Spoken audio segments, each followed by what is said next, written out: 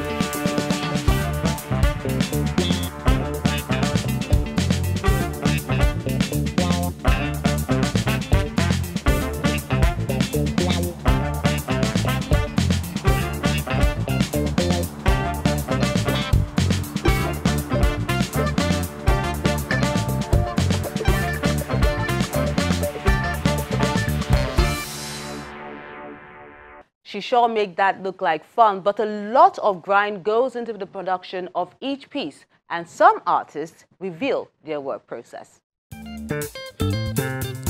Olamide Napo has this colored ballpoint pen on cardboard work.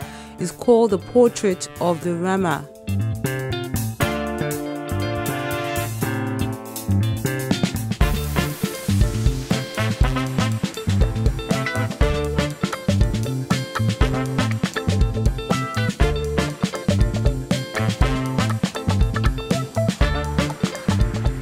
Then Don Pedro Kazim has Burna Boy, a charcoal and graphite on cardboard work, and he's showing us the steps and how he's so much in love with this artist.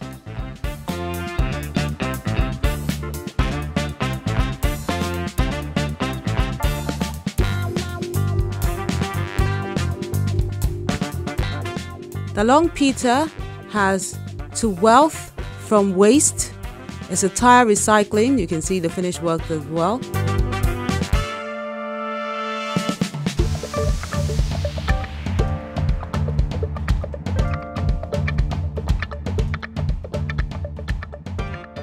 Then Chida has African Woman. The artist used beads, fabric and cardboard paper to create this work.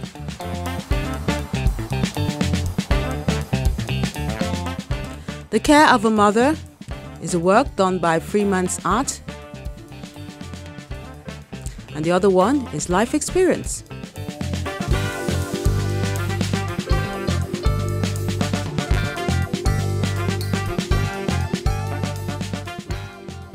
Then Simeon Ekeoma has Smile, It's a watercolor painting. He believes the smile is a therapy. It's an expression of an inner excitement. It's a balm for our nerves, especially now. It's a makeup that everyone must wear and should wear to look good at all times. It can hide our pain and it's a free response to cheerful things. I love smiling.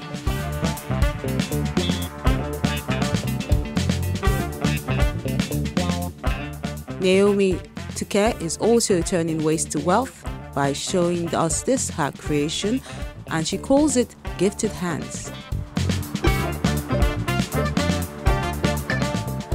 Madueke has this pencil drawing called Personality.